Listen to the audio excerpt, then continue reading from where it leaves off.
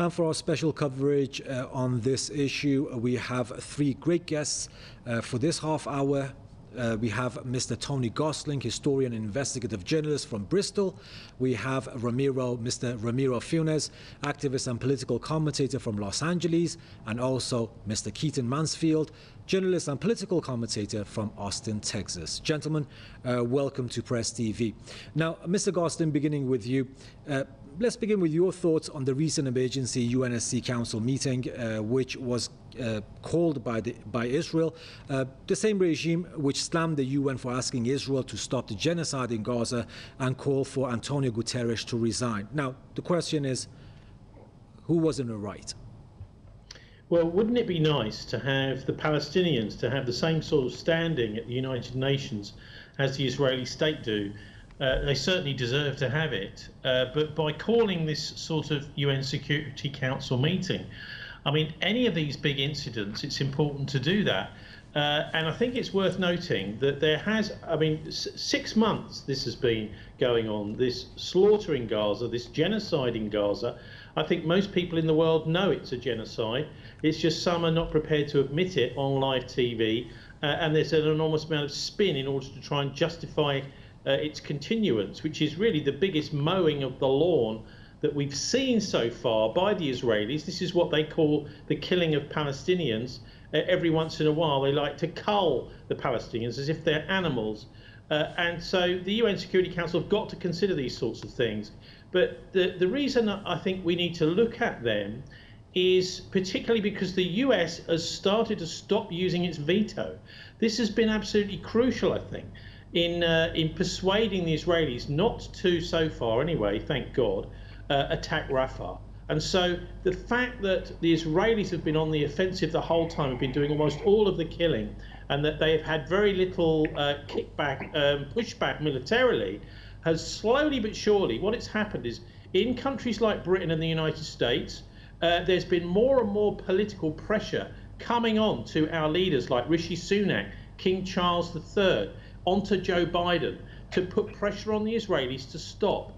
And that's why I think recently we saw the United States actually abstaining at the UN Security Council rather than using its veto. So this has actually been, I think, a very courageous tactic from the Arab world and from the Iranians to simply let the Israelis make all of the killing and make all the mistakes, all the political disasters are coming from the Israelis, as much as they try to spin it in the press. And this, I think, is a new way of dealing with this, obviously because of the attack on the Damascus consulate of Iran. But I'm not sure it's the wisest thing to do to make this sort of retaliation. I can see one of the brilliant things that's happened is that it appears that nobody at all has been killed by the Iranians. Let me tell you, on the Western press, this is never mentioned. We've heard no mention of this at all. It's a big retaliation by the Iranians, but they don't mention this because the press control is the way that the Israelis hope to win the hearts and minds of the public. But really, this is only for what we would call the stupid people, people that aren't looking at all at social media and aren't actively out there inquiring about what's going on, might just believe what they're being told by the BBC. So there's a balance here. It's a good idea, I think, from the Arab world. It's a courageous thing, actually, for the Arab world to do, not to militarily intervene. And then when we've seen this intervention, it's been, in fact, I heard Mohammed Morandi explaining that actually this was a sham drone attack. In other words, they were a diversion attack. And we haven't heard that over here. So there's an enormous amount of spin. And of course, now the Israelis will try and spin this as an attack and may wish to retaliate. We shall see. But I think it's commendable not to rise to the bait. I believe that the Israelis actively want to draw the Arab world into a war, which of course could get bigger and bigger. It could draw in the Americans. It's very likely to do that. It could draw in the Chinese, could join in the Russians who are already in the region. And that's, I think, what the Israelis want. It's a last-ditch attempt for Netanyahu and his Greater Israel bloc to try to survive, to keep Netanyahu out of jail. So that's my assessment, is actually The truth is not really getting out to the Western public about what happened last night, and it's important that it does in order to stop the Israelis trying to pretend that that this is somehow some sort of devastating blow that they're going to have to retaliate, because that, of course, is the main problem. You've got to stop the crisis getting worse. You've got to stop the crisis getting worse. But it's also a terrible thing that there was so little condemnation of the Israeli strike on the Damascus consulate of Iran. That, of course, would have sent a very clear message to the Israelis and the rest of the world that this sort of thing must never happen again, and also that this is a violation of sovereignty that we haven't seen the like of. We never get either in the British press and the Western press generally the list of names. I've actually got a list of names here. I won't read them all out, but the names of the political leaders and particularly the scientists that the Israelis have been in Iran assassinating people. This is not really mentioned at all in the UK press. So the Israelis have been killing people, particularly political leaders and scientists in Iran for many years, along with the United States, who supports these terrorists in Iran.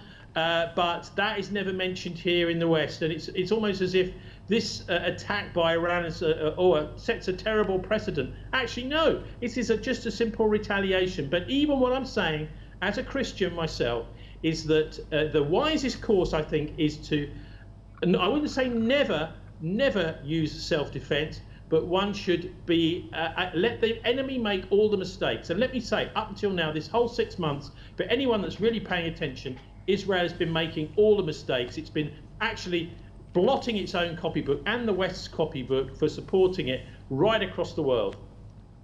That's right, Mr. Gosling. You mentioned a couple of points there. We will get back to that as well. Mr. Funes, I wanted your idea as well, your thoughts as well. Iran says that it was the reprisal attack was in retaliation for the Israeli strike on the Iranian embassy. They assassinated 7 people. Officials, IRGC force commanders, and based on Article 51 of the UN Charter, Iran legally had the right to counter. It basically blamed the UNSC for its inaction and not condemning the Israeli regime for its deadly attack on the Iranian embassy in Damascus. And the Iranian envoy at the UNSC also reiterated that the Islamic Republic was not and is not looking for any escalation, underlining that Iran always seeks peace and stability in the region. Your thoughts on that, Mr. Funes? This is completely in agreement with our previous guests. Iran was completely acting in self-defense, and it is what any rational state actor would do to defend its natural interests. If the same situation were to happen in reverse, if it were the US embassy that were attacked in another country and 7 members of its military and a top commander was assassinated, you would definitely believe that the US would go in and carry out similar action, if not worse. And Iran has been patiently waiting and patiently handling all these attacks and aggressions from Israel and the genocide against the Palestinians, and has been restrained. And now it was time to defend itself, to stand up and fight back. And what we're seeing right now is the media manipulation of what's going on. They're completely ignoring, just as our previous guest mentioned, all the assassinations of Iranian scientists, of Iranian leaders who were defeating Daesh, of the great commander Soleimani, who helped to defeat Daesh in Syria and Iraq. And what we're seeing is complete media manipulation, because here in the West, it is the Zionist lobby that continues to manipulate, control, and dominate the media and the narrative. They're not giving you all of that background. And that's why it's important for people in the West in particular to watch Press TV, share this link, get it out there, because we're giving you the full story about what has happened. And this all alludes to the psychology of Zionism and Satanism, which I believe is the ruling ideology of Israel. And even the Ayatollah Khamenei himself, the leader of the Islamic Revolution, had an amazing quote from a lecture that was delivered in the 1970s. It's a very short quote. I just want to share it real quick. Quote, "Satan's plans are clear and his helpers are clear. He is always putting doubts in people's minds. He is always sapping their morale, telling them that they failed, that the enemy have surrounded you on all sides and that no one is coming to your aid. But there is still a way out, to put your trust in God. In such a situation, how will a person who trusts God behave? Like the commander of the faithful, Imam Ali, who stood his ground. And that was a quote by the Ayatollah Khamenei, leader of the Islamic Revolution in the 1970s. The Islamic Revolution of Iran is so advanced in its understanding of Israel Zionism, the mind games that it plays, the gaslighting, trying to sow doubt. And we see this happening in the media, trying to put all the attention on Iran. What are they going to do next? Are they scared? Do they have the power to retaliate? And Iran has been acting in a principled and moral manner in accordance with not only Islamic law, but just basic human rights and dignities and international law. And this was completely justified for Iran to defend itself. I think the international community is becoming more open-minded to the idea that Israel is not their friend, that Iran is not their enemy, and that in order to avoid World War III, we need to not follow the mainstream media lies put out by the Zionist lobby that seeks to sow doubt in people's minds, that seeks to create divisions, that seeks to isolate and terrorize and make you believe that Iran is our enemy. And I think this is something that we're in a really game-changing situation. Here in the West, I can say from just my conversations with everyday people that the support that Israel has is waning. A lot of people are losing support for Israel, and people are becoming curious about Iran, the Islamic Revolution, the Palestinian liberation movement. So I think things are changing. I'm optimistic and hopeful that this will finally put an end to Israeli Zionist terrorism. That's right, Mr. Funes. Mr. Mansfield, how do you see the reprisal operation by the Islamic Republic? Iran says obviously showed constraint in that matter for around 2 weeks, I think it was. Nothing was done by the international community. It had no choice. It says it had no choice but to retaliate and protect its sovereignty and also its people. And Iran did so by not killing, Mr. Gosling mentioned this as well, by not killing a single person, unlike Israel on Gaza, only targeting the military base and the intelligence headquarters that were behind the terrorist act by Israel. Now, Iran had also warned in advance that it would carry out this retaliatory operation. How do you see Iran's military might, and do you think it was proportionate? I was surprised, pleasantly surprised, nonetheless, that Iran did respond to Israeli aggression, not just against the people of Gaza and the people of Palestine as a whole, but the Israeli aggression against the entire region. Because unfortunately, I have been fallen or succumbed to bouts of pessimism where you get narcissistic, you get pessimistic, and you think, okay, nobody's going to do anything. Israel's going to continue on completely unchallenged, and I am very happy to say that I've been proven wrong. Whether or not I believe that Iran's response was proportional, perhaps, but not in the way that you think. If anything, it may have been under proportional. Perhaps it would have been wise for Iran. Of course, I'm no military advisor or strategic commander, but when you're dealing with a snake, such as the Jewish state of Israel, you have to strike hard and you have to strike a killing blow as quickly as possible, because we see what happens. We are seeing currently what happens when people, specifically Palestinians for this example, combat Israel in a controlled sense or in a limited sense, where it's a protracted war. It's maybe even a war of attrition. We've been seeing that in the Gaza Strip and even into Syria for the last 2 decades at least, if not more. And the response from Israel is absolute unmatched brutality, a level of disregard for the sanctity of human life that hasn't been seen for 1,500 years.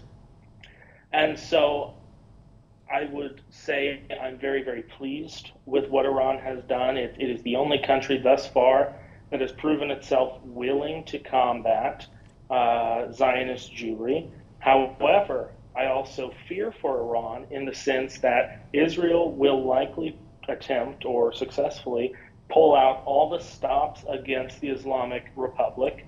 There's not a single people in the history of the world who hold grudges like Jews, and Israel certainly has a grudge, a misplaced grudge, against Israel. And the unfortunate thing, and the severe thing here, which some of my colleagues have alluded to earlier, is that Israel has the military arm and the economic arm of the United States at its beck and call. Israel, even more broadly, prior to the formation of the state of Israel, there has been a concerted effort by Jews to infiltrate the United States government, to dominate sectors, military, intelligence, and economic sectors. And so now, when this is fully the case, when half the board of directors is Stein and Witz, it makes a person nervous that the world superpower is being dominated by a country that has no regard for international order, has no regard for rules of combat, and doesn't even view their enemies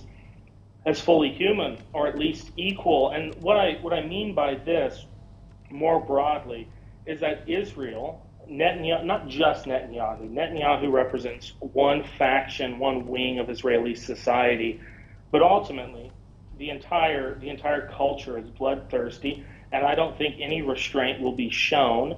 Iran should be applauded, it should be respected for, despite the fact that the international rules of the world, the international order is very much skewed in favor of the United States, of Great Britain. Iran has done its best to cooperate with these international rules, with these international guidelines and policies. Israel has not. That's right. And so I cannot blame the Iranian people, the Iranian government, in the slightest for demanding retribution for the sins, for the crimes, for the atrocities, for the ultimate just evil depravity of the Jewish society in Israel that is fulfilling its lust for blood with the souls of Palestinian women and children and men, with the souls of humanity. It's got to stop. It's got to stop. That's right. Mr. Gosling, back to you. You mentioned about why Israel carried out that terrorist attack on the embassy. Obviously, the Iranian embassy is considered Iranian soil in another sovereign country, which was Syria, which many called a grave mistake. Now, did they think that Iran would let it go? And was it what Israel was looking for? And also, why do you think Washington is now seeking no further escalation? They've told Israel as well, and does not want Israel to attack Iran. What do you think would happen if Israel did attack Iran? The Islamic Republic says if anyone dares to attack Iran, it will be facing a much bigger, broader and stronger response. Well, I wouldn't like to second guess the Israeli Defense Force, actually, because I don't know if you remember, but Moshe Dayan, who was the general back in the Six-Day War, he said Israel must be like a mad dog, too dangerous to bother. And that is the foreign policy of Israel. And it is also one of the driving forces behind, in British politics, the Labour Friends of Israel and the Conservative Friends of Israel, who have unashamedly infiltrated, bribed their way and bullied their way into the two main political parties here in Britain. We had actually the former Foreign Office Minister, Alan Duncan, on our radio and our TV a couple of weeks ago, listing all of the people who are in the senior positions in the current Conservative government, including Rishi Sunak himself, who are very closely aligned to the Israelis and giving the Prime Minister this very bad advice. And of course, this is infiltration of the political system by the Israelis.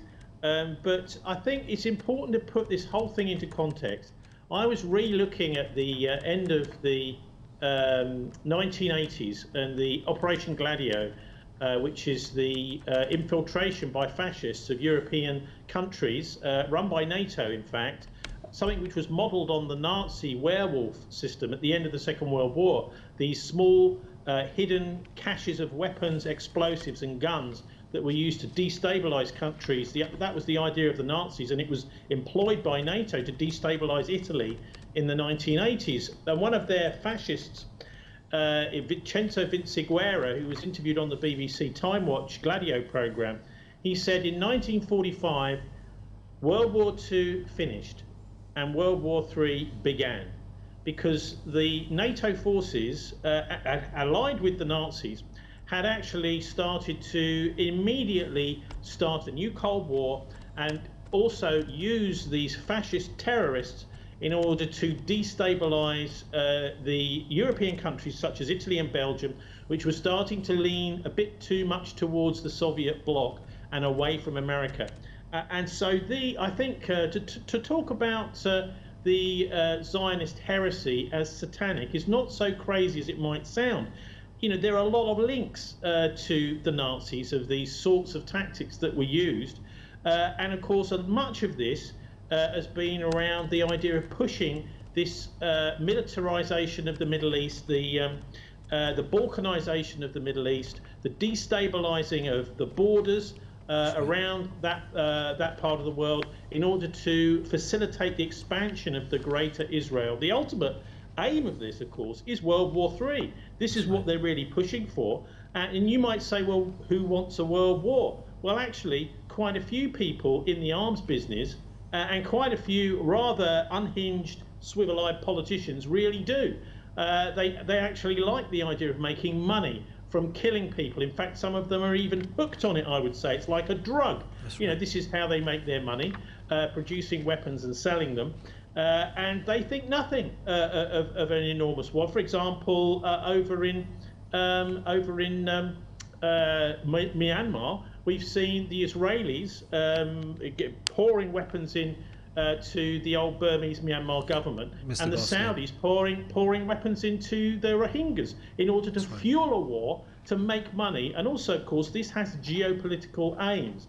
So I think we need to understand that that is what they're after. They want to fuel this conflict and then to bring in to make a fantastic amount of cash, but also massive geopolitical destabilization. I think it's very important also to link the Nazis to the Israelis, because that's what they do quite a lot in Israel itself. It's supposed to be anathema in this part of the world, but we look at this, the whole concept of this racist master race. The Israelis have the cheek to call themselves God's chosen people. If you look at the examples of what they're doing in Gaza, they're clearly nothing to do with that. And so this is, as people like David Livingstone's new book out is about, the Zionist heresy. This is like medieval kingdoms here. These people have got no democratic accountability, and what they're doing is simply rule by decree. They're not actually taking into account any of what their populations want or think anymore. And they expect to make money and make big geopolitical changes from these kind of evil acts that we've seen in Gaza. Mr. Gosling, sorry, I have to, you don't have much time. I think we only have 2 minutes left. Just to wrap this up, Mr. Funes, your idea to wrap this up, what effect do you think has this reprisal attack by Iran had on the Gaza war and also the region? This in 1 minute, if you can. Against Israel by the Islamic Revolution of Iran, first and foremost, has provided respite for the Palestinian people. They have been under constant attack, bombing, droning, psychological manipulation since October 7th. Every single day has been a struggle for the Palestinian people. And this was the first time in a very long time that the Palestinian people have been able to relax a bit. I saw a beautiful video about a bakery in Gaza that was finally able to reopen and continue business now that some of the pressure has been put off of Gaza. What this is doing is that this is uniting the Islamic Ummah, the Middle East in general, around the axis of resistance. And this is really bringing the principles of Islam, of anti-imperialism and anti-Zionism together around the region. We're seeing people come together from Palestine to Lebanon to Iraq to Yemen, the oppressed of the oppressed. And this is why it is important to continue to support Press TV, to continue to support the voice of the voiceless, because you're not going to hear these views anywhere else. And around the world, something very beautiful is happening in Palestine, in Yemen, Lebanon, Iran, Iraq. People are uniting against this great Satan of Israel, the US, the United Kingdom, against Zionism. They're standing up to it. And finally, the bully has been confronted and the bully is being shut down. So we're witnessing something very beautiful. We're in the midst of a historical moment. And I just want to commend the Iranian people, the Palestinian people, and everyone around the world for fighting back against Zionism and standing your ground, like the forefathers, like Imam Ali, like Ayatollah Khamenei, like so many others who have resisted and fought against evil before. Right. So thank you so much for having us. You're welcome, Mr. Funes. And last but not least, Mr. Mansfield, just 1 minute. We've got 1 minute left. Do you think Israel now knows not to mess with Iran? Thank you. I'll make this as brief as I can. Thank you. I would hope so. I would hope so, but Iran has to cut the head off of the snake that is national Jewry. I'm sorry, I've got to push back against what my English colleague said, that Israel is not doing this because they're Nazis, because they're, it's this Hitlerian ideology of racial superiority. They're doing this because they're Jews. And the God of the Jews, Satan, demands blood. And unfortunately for the world, that means the blood of innocent Palestinian people. This is not because they're Nazis. The Nazis, had they succeeded in World War II, would never have permitted this to take place. They could have been the greatest allies the Arab world has ever seen. And I say that unapologetically because of a love of both the Arab countries and the European countries. That's the right. issue is Jewry. It's what dominates American society. It's what's killing Arabic Islamic society. And we have to wake up and do something about it, or all perish in the process. Iran has woken up, and God willing, America and Great Britain and France and Germany will reawaken to this threat that has been here since the dawn of time and has to have a stop put to it. God bless Iran. God bless the Iranian people. From America, we love you and we wish you nothing but success in your fight against satanic Jewry. Thank you very much. You're welcome. There you have it, Mr. Gosling from Bristol, Mr. Funes from Los Angeles, and also Mr. Mansfield from Austin. Gentlemen, thank you for your time, sir.